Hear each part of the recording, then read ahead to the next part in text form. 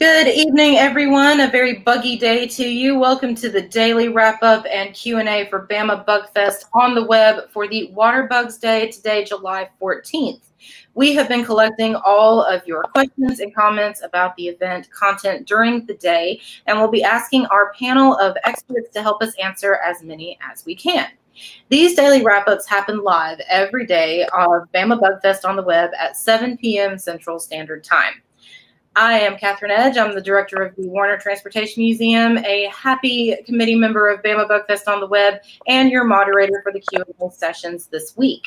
We are joined this evening by Allie Sorley, Education Outreach Coordinator at the Alabama Museum of Natural History, and Justin Snipes of the Comic Strip. You might recognize them from the programs we've had throughout the day. They've been kind enough to agree to come back this evening for a quick Q&A session. Thank you all for joining us, and thank you for helping us with the event today. How did everything go? It is weird being on this side of it and not moderating. No, it's good. It was great. Today was a good day. I really liked it. I know Justin didn't get a chance to join us during the presentations today, or the chats today, but he was kind enough to come and still help us out for this daily wrap up. So thank you. I'm gonna do what I can. Well, we really appreciate it, Justin. Let's jump into a couple of comments and questions. So I guess the easiest way to do everything will be to start with our 10 o'clock session. Before I jump into that, though, for anyone who is tuning in live, if you have any questions for our panel, for any content that you saw today, whether we have the guest joining us or not, feel free to include those in the comments section, and we will get those questions and comments to the individual to answer your questions and make sure that they see them. So just because we don't have a guest from today's segments on right now, don't hesitate to ask a question. If you have one, as you're tuning in, we will make sure that the correct person gets those questions and comments. So first of all, the Going Buggin' session that happened at 10, that broadcasted at 10 o'clock this morning. Allie, can you tell us exactly what location you and Todd ventured to within the county to go bugging? Yeah, so it's one of our favorite ones. We have a couple of standard places that we go, and one of the standard ones we have is Hurricane Creek, which is a para park. However, with all the rains that we've been having lately, there was a sewage overflow event that I think you guys have seen in the news. And so we decided to not walk around in sewage water, which is, a pretty good thing. We also, we also listened to the warnings that the city gave us and did not step foot in those waters. I believe the warnings are still active. So if you decide to visit Hurricane Creek, just keep an eye out for signs. But so we went to our other standard, which is at the Spillway at Lake Nickel, which is one of my personal favorite places in town. The Lake Nickel has got the part where you can do the hiking on the big cliffs that some people jump off of, but you're not supposed to. It's against the rules. Also, it's really dangerous. And then there's also a spillway part of it, which is nowhere near that park. It's off on a different road that is just beautiful. I mean, it's gorgeous. It's, spillover from Lake Nickel. There's the part that we were at was kind of up the spillway. So there's these big falls and then some shallow stream areas and then these big rocks where it falls over into sort of like a lake area. So we were on the top part of it, on the shallow stream part of it, which is the perfect buggin' environment. Fantastic. And that's somewhere that you venture to often to investigate our local biodiversity and local environment. Yeah, we do that. We've used that space often in our museum, environmental education stuff that we do. And then me personally, I run away to there often and just hang out near the water and, just be in nature. It's gorgeous. It's gorgeous down there. So.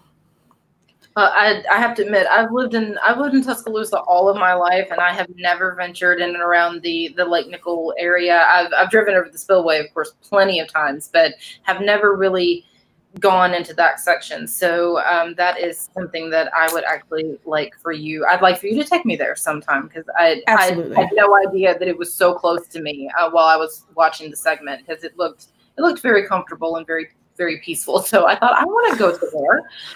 Yes. So you'll have to take me. Absolutely. I'd be happy to. I appreciate it. You were joined during that segment by Todd Hester, who is an environmental educator with the city of Tuscaloosa. So what was it like for you and Todd to go out and make the video?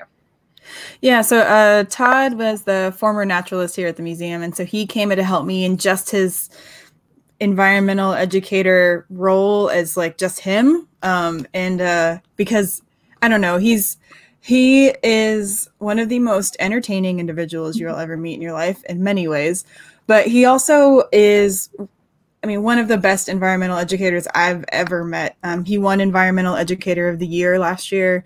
He's incredible. And so he also has a passion for watershed education and a passion for aquatic insects specifically, and has taught me a ton. I mean, I have been at the museum for longer than I don't know, where am I at? Like 8 years, I guess I've been here. And I've been with him since day one and have learned so much from him. And every time we go out, we learn something new. He's also, I think I mentioned this before, but he's also hilarious. If you guys got to see the end of that video, there was some post-credit scenes where we were doing a sound check, and he's wonderful. He's a great guy. Yes, we definitely miss Todd around the museum. We're happy for his new professional ventures, but we miss him around the museum. One of the more specific questions from that segment, I believe either you or Todd talked about indicator species. So can you tell us what indicator species means? Yeah, so we were talking about aquatic insects as indicator species, and the reason they are is because, first off, they are, so they live in the water. For most aquatic insects, they start their lives and live most of their lives in the water, and that's something that we talked a little bit about in the Milt, Dr. Ward segment at 4 also. But they, some of these species, like of hellgrammites, like we talked today, can live in the underwater from a year to up to 3 years, and they are. Some of these species of aquatic insects are really sensitive to pollution or not enough oxygen content in the water and any other like of those environmental factors. And so if you're not seeing any of those, there's in 3 groups, there's group 1, 2, and 3. And group 1 is the one that's like really sensitive to pollution events. And then group 2 can tolerate a little bit, but not much. And group 3 can handle a little bit more than the others. So if you are only seeing, if you're seeing these dragonfly larvae that have been there for 4 years, dragonflies don't do well in polluted areas or areas that don't have a lot of oxygen. So you're able to know that, well, if this dragonfly made it from very early to adulthood in this, or even close to adulthood, that the water has been okay for 3 to 4 years because that thing survived. And so these are super important indicator species for our water quality. And usually when researchers take a survey of an area, they use chemical testing, like what we're all probably familiar with, but then they also try to hopefully take into account the environmental survey. What bugs are they finding under the rocks? Are there fish? Are there plants? Are there everything that the bugs need? Are the bugs there so they can support the rest of the ecosystem? And then that way it kind of tells us the health of that water. Very nice. So bugs being probably one of the smaller aspects of an ecosystem can actually tell you a great deal about the overall health of that ecosystem. Small but mighty. Small but mighty. I like that. Can we make that some kind of Bama Bug Fest motto for the we need it on a shirt or something. I think that's great. Small but mighty. Yes, I agree. So interestingly enough, the first thing that you and Todd found in the Lake Nickel area, you found a hellgrammite. The first insect you found was a hellgrammite, which, did you plan that? Because that seemed to be a theme throughout the day. And before today, I had never heard the word Helgramite in my entire life. And I've heard it more throughout today with Bama Bug Fest on the web than I have, again, in my life. So let me see exactly what our question was. It says, was that a plant? It says, let's see, I'm sorry. I'm trying to do too many things at once. So it's so you found a Helgramite as first thing that day. Was that a plant because you knew was that planned because you knew we were going to talk about Helgramites throughout the day? Did you somehow plant a Helgramite under that specific rock? Look, my people talked to his people. We got details worked out. We knew that we would meet at the same time. He agreed to make an appearance. It worked out fine. No, we just it was, and Helgramites just happened to be Todd's favorite one too. And this one was huge. I mean, I'm not like this long. This thing was huge. He was very easily visible on the underside of that rock. Yes. I don't know. Justin, have you ever seen like a water Helgramite before? No, I'm very sweaty very easily. So outside is not a place I generally venture. Can I share my screen real quick, Catherine, to show one? Absolutely. Okay, let me get a good picture of one. Here's one. So this isn't the one that we found, but this looks exactly like the one that we found. And so Helgramites are incredible. They're super cool. They are, there it is. You see it? Yes. Yes, I do. What do you think, Justin? They're kind of gnarly, aren't they? Yeah, I don't like anything about that right there. It definitely looks like something I don't want to step on. I'll say that. Hang on, let me pull up their adult form. So as in juvenile form, they're called Helgramites, but as in adult form, they are called Dobson flies. Let me show you this. And this is what a Dobson fly looks like. So this is the male Dobson fly, and it's got these big long pinchers here. Or they look like big long pinchers, but they're just adornments. I can talk about that later. But and then the female ones have things that look more like, let me see if I can grab one. Come on, internet. They have things that look more like what there's a female. So see, they don't have the really, really long ones. They've got things that we like, more of what we imagine to be like mandible chomper things. Yeah, like type things. Right. Yeah. So they start out like this, and then they grow up to this.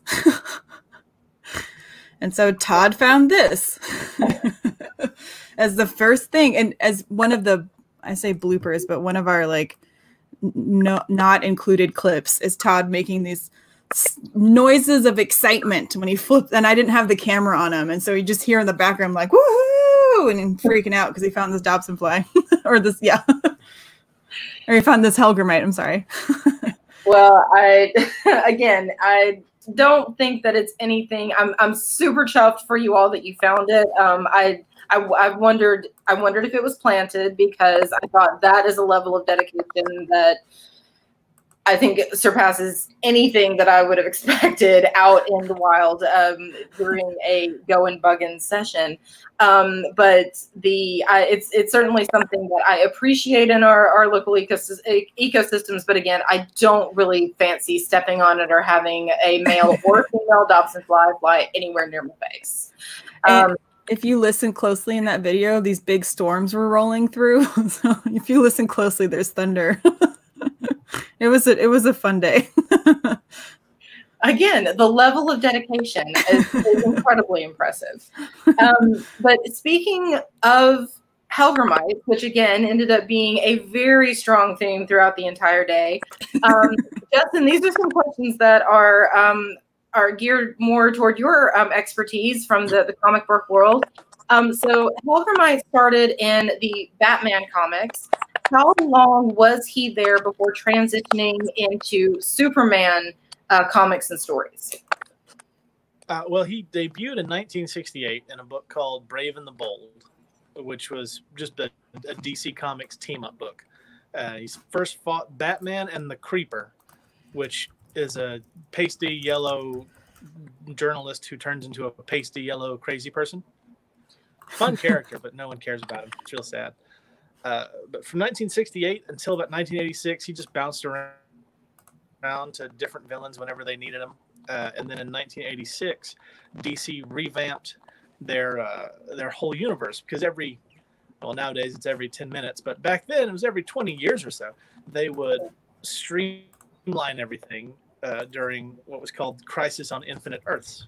And it was after that, when their whole universe reset, he showed up in the Superman books. And that's where he stayed until about 2010. And that was the last time he showed up in anything. In fact, since 1968, he's only appeared 30 to 33 times, somewhere in that neighborhood. Oh, wow. So not really a super villain, more a nuisance villain. Is that a thing? Yeah, well, to put it in perspective, Spider-Man appears 30 to 33 times every month and a half because they put him in everything. Wow. So yeah, he's completely different from the TV show version too. Yeah, so I've seen clips from the TV show. I'm so far behind. Here, let me show you. I have an image, a still image of the. It's a little freaky. Here, hang on.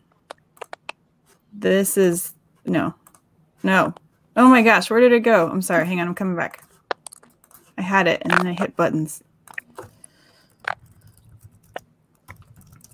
So has Helgermite always been a villain, or like was he introduced as a villain and that's always been his character arc, or was he someone normal / good and then something happened and he became a villain?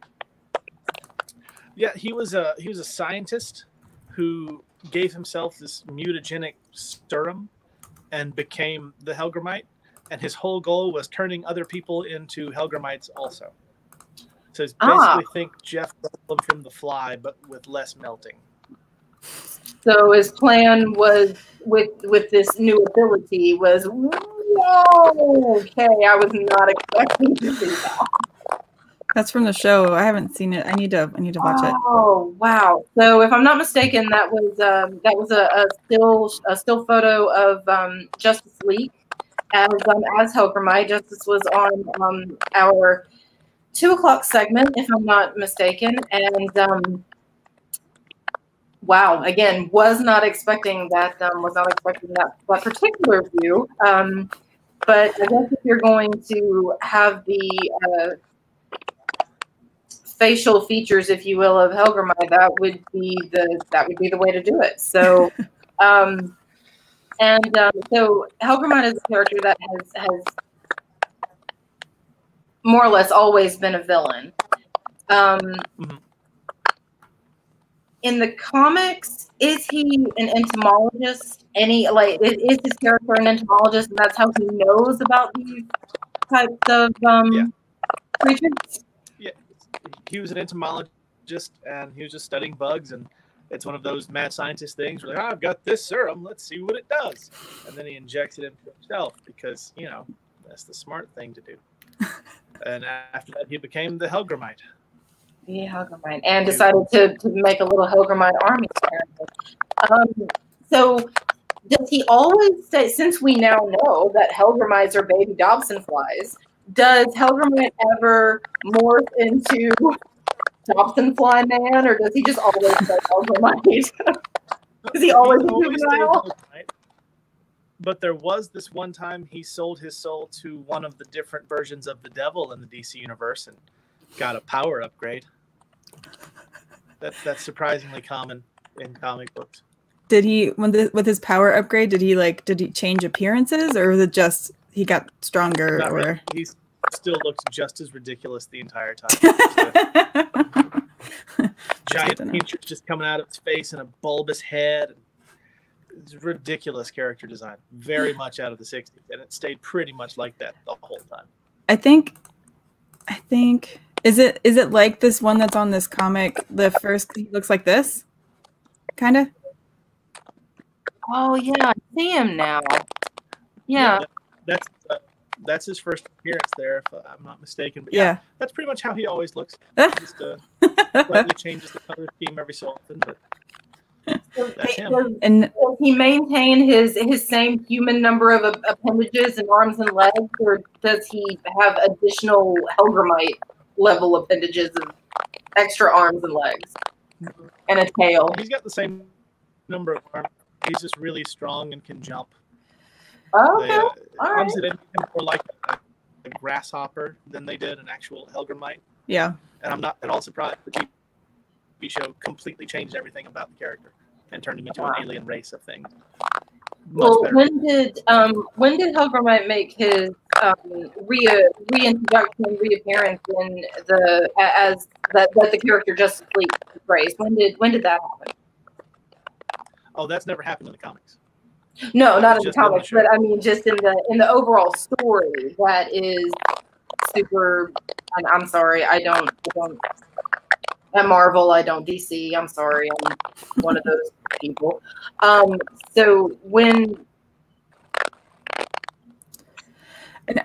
I think it just happened recently on the show. I think it was, I don't remember what season it was, but it wasn't that long ago, I don't think. And is he on Superman or is he on Supergirl? Because again, I'm sorry, this is the world unbeknownst to me. Yeah, it's the Supergirl show, which I am so behind. I mean, I just watched Avatar: The Last Airbender for the first time a month ago. That's how far behind on TV shows I am. Good choice, though. That's so good, right? I wish they had made a movie, but they didn't. Nope, doesn't exist. No. Rebecca gave us this little tidbit. She's a Supergirl fan, and you saw her earlier, but she said in the backstory, or they don't really have a backstory in the show. He's just a prisoner and an alien race, like he said, and there was he was the first alien, or their alien race is kind of spread across the universe, but this was the first one that the Supergirl world came into contact with. And she also mentioned that if anyone wants to see the first comic book appearance, it's on Comixology. Yes, thank you very much, Rebecca. If anybody has questions about Supergirl or anything related to the Supergirl verse, definitely catch Rebecca Johnson's podcast on Supergirl Radio. Is that correct? Yeah, I believe so. She knows everything about it, and so that is anything Supergirl. We have a direct connection if anyone has any questions about Supergirl. I do have a fun little tidbit actually about Helgramites that, again, I don't know if it makes it in the comics, but it is a real world fact that the Helgramite does not eat as an adult. They apparently only, once they turn into adoptive flies, they don't eat. They only eat as Helgramites. They can live up to 3 years in the water as juveniles, and then when they emerge and turn into adults, they don't eat. So they only live 1 week. And those crazy mouth parts that they have are really only for show and courtship displays in that 1 week that they are out of the water as adults. So for anybody who was interested in the use of what Dobson flies do the week that they're Dobson flies, there you go. I think, and that's one of my favorite parts about them is that they, and a lot of insects, like Dr. Abbott talked about it in the 2 o'clock one, but a lot of insects, when they reach adulthood, there are several that they don't have mouths. They don't eat. They become adults. They spread their genetics. They make some more, and then they go. And the Helgramites are the same way. So they can live in that water from 1 to 3. And I just imagine them getting ready for their first date from those 1 to 3 years. And then when they get to be adults, they get ready for their date, and the males put on these really long little mouth parts. And they're looking for their little lady Helgramite friend. And then they have a week to do it. They just have a week to find a friend and make more Helgramites, or make more Dobson flies rather. And then they just are done. I know, Matt, talk about speed dating, right? Yeah, right. That's some intense relationship goals. I will say that. Yep. So we have there was another comment that was made that the originally drawn Helgramite has some similarity to its real world inspiration, as Justin was talking about in the when we were looking at the comic book page, but it isn't exactly. And as we've as previously mentioned, the version of the Helgramite villain from the Super Bowl show is a much further departure from the real world one. So, Justin, what's your take on if we know the Helgramite exists, we can find them relatively easily, or maybe Todd's just really lucky and should go to Vegas with that kind of luck. Why do you think, because we've got an actual creature that this character is based off of, why not use more characteristics of the creature itself? Any thoughts? I couldn't actually hear the last 4 words you said. I'm getting interference. So why not use creatures? What? Oh, just why not base the character Helgramite, whether in the comic or in the TV show, more on the creature itself? Any thoughts? Well, especially in the 60s, it was more of a take a basic inspiration and then just do whatever. It was the approach of whatever sticks works, because every week there was a new villain, and they were trying to make them popular villains, especially Brave and the Bold. That was a showcase to have lesser known heroes team up with more popular ones. That's why Batman was in almost all those issues. And they would get those smaller time villains to try and just see what became popular. So they weren't super concerned about getting anything scientifically accurate. I mean, this is the same era that said gamma radiation turns somebody into a big angry green guy. So not really super scientifically solid. So more just science for fun as a creative basis, not necessarily purely scientific. Right. It's more the writer. Oh, I heard this word the other day. That sounds fine. Sounds sciencey. I imagine them just looking at a picture of a Helgramite and going, "We can do something with this," I'm suddenly inspired. Yeah, we got this. Big chompers, scary little thing. Yeah, we got this. So we have a couple of again the theme today for was aquatic bugs in water bugs in general. Again, the strongest thread I think for the day was the Helgramite, but we did have a Wonderful World of Bugs segment that was led by Dr. Milt Ward. That was our 4 o'clock segment. And Dr. Ward showed us an incredible video of a stonefly molting into its adult form. Allie, can you tell us a little bit more about that from Dr. Ward's segment?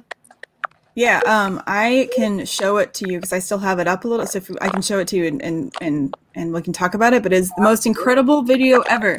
So if you guys have ever seen cicada husks stuck to trees before, so aquatic insects do similar things. Dragonflies, stoneflies, a lot of them will come up out of the water and shed that last husk before their adult form, and then they'll go and do their thing. So this one is stonefly doing it's a video capturing that moment, and it's just wonderful because I feel like we always usually see the last part of that. We don't really get to see the emerging actually happen. So let me show you. I'll show you this again. It'll just pop over a screen. So you see it? It's like coming out, and then the wings pop up. And this video Dr. Ward wanted to share with us so we could see this process. But see that its wings pop out, and then the rest of it pops out. Blech. I like this part. And then it puffs like air into the veins in its wings to stretch them out. Because when I was asking him about if you guys want to find out more about it, but the idea for me that whole adult sized insect is crammed into that tiny larval form and then emerges is incredible to me. That means everything, all of its body parts as it's growing and developing to this adult version of itself are kind of soft and malleable and able to be crumpled. And so the the wings are like crumpled and they have to be extended out. And then he said that they have to sit there for like 10 or so minutes until their wings dry out so that they can actually use them. And so, I don't know, it was just fascinating. That video was really, really cool. If you want to learn more about it, though, Dr. Ward talks a little bit more about it.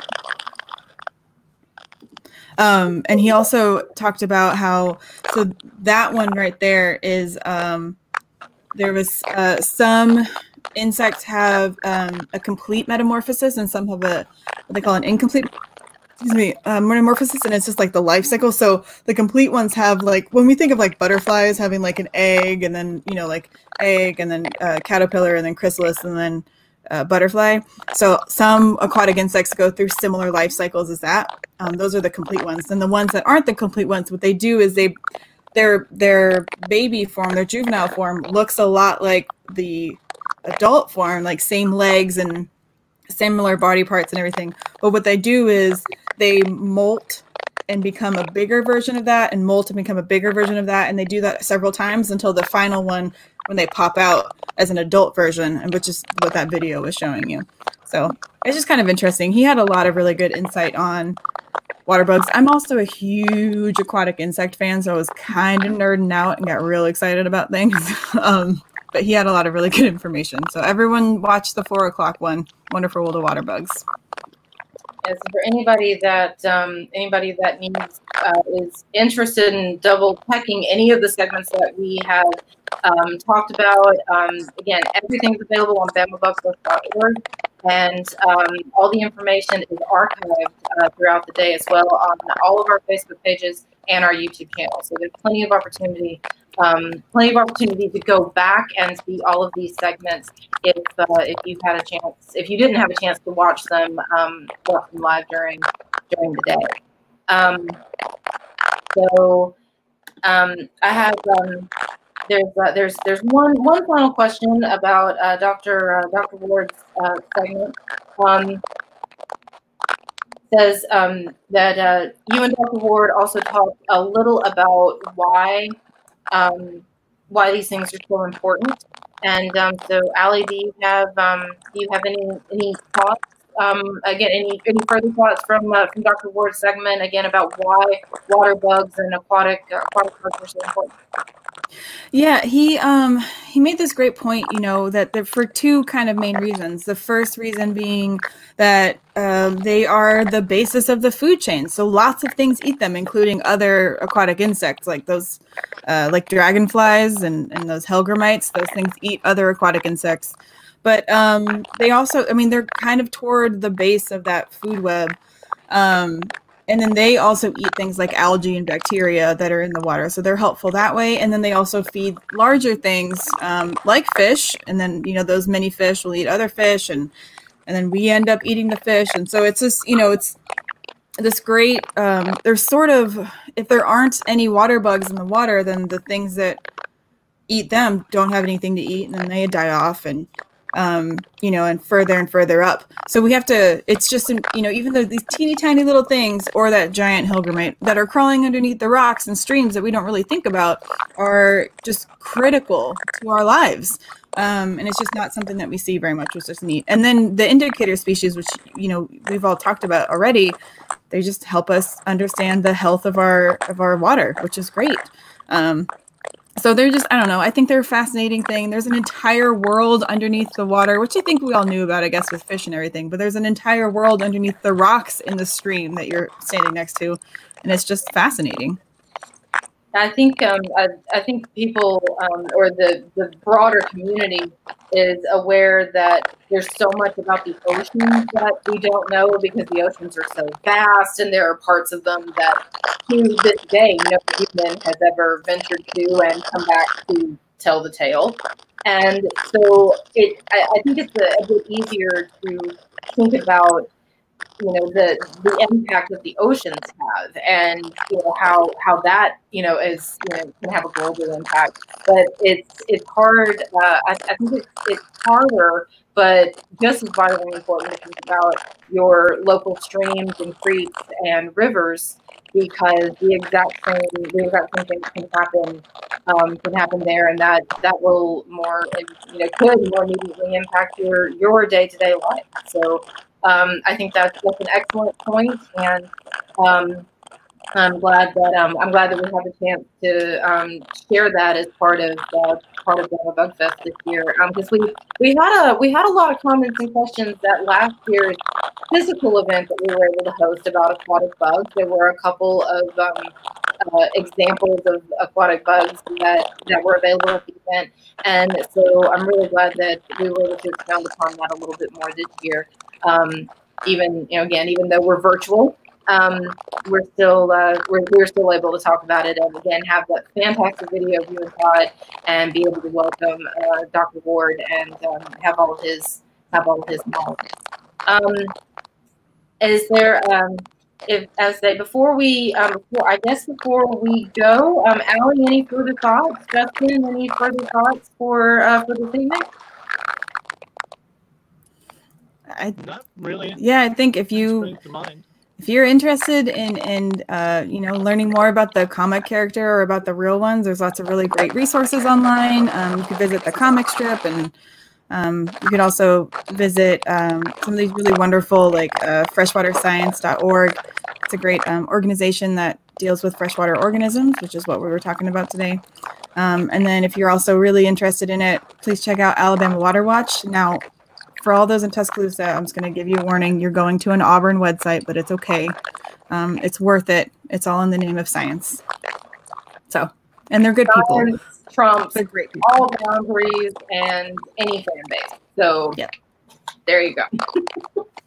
And Justin, you're there at the comic strip, which is a local Tuscaloosa business. And so if anybody has any questions about Helgramite or any of the other comic book characters, what's the best way for them to come see you or get in touch with you? Well, I mean, our hours are posted on the Instagram and the Facebook, and they can send us messages on there. But pretty much, if you're coming by anytime the sun's up, I'm probably going to be here. I have no life. So, here we are. No, that's not true. Your life is comic. Your life is comic. And if your life weren't comics, we wouldn't have the pleasure of speaking to you about Helgramite. We wouldn't have all the awesome information about how non-super villain, but more nuisance villain he is. But hopefully that will change. I would actually love to see Helgramite become a super villain. I really would. Well, I believe that may do it for this evening. Before we go, I want to remind everybody who's tuning in and who will watch this later that we are still accepting submissions for the Bama Bug Fest art contest. The final day to submit is Friday, July 17th, and the submission form will close at 5 o'clock. So if you have any kind of artwork that features insects, please share it with us and enter it in our Bug Fest art contest. All the information can be found on the website, and there's an entire section with details about the art contest. So everybody, please get your submissions in by Friday the 17th.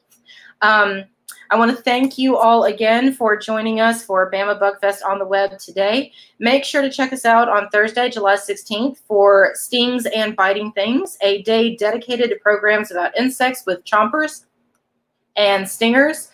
As always, content appears at 10 o'clock, 2 o'clock, and 4 o'clock, with the daily wrap-up at 7, and all times are Central Standard Time. If you aren't able to join in for the live presentations, you can always go back and watch them later as archive videos on our social media sites, YouTube channels, and linked in our handy resource guide. Don't forget to like and subscribe to all of our event partners' social media sites and YouTube channels. As always, we want to thank the UA Museums, Warner Transportation Museum, Alabama Museum of Natural History, Department of Research and Collections at UA's Rogers Library, and the Tuscaloosa Public Library for all of your work in organizing the event. Thank you to our guests this evening, Allie and Justin. Thank you so much for helping us out today. We appreciate you sharing a little of your time and expertise with us. Everybody tune back in on Thursday, July 16th for Stings and Biting Things. And everybody have a fantastic night. Thanks for joining us.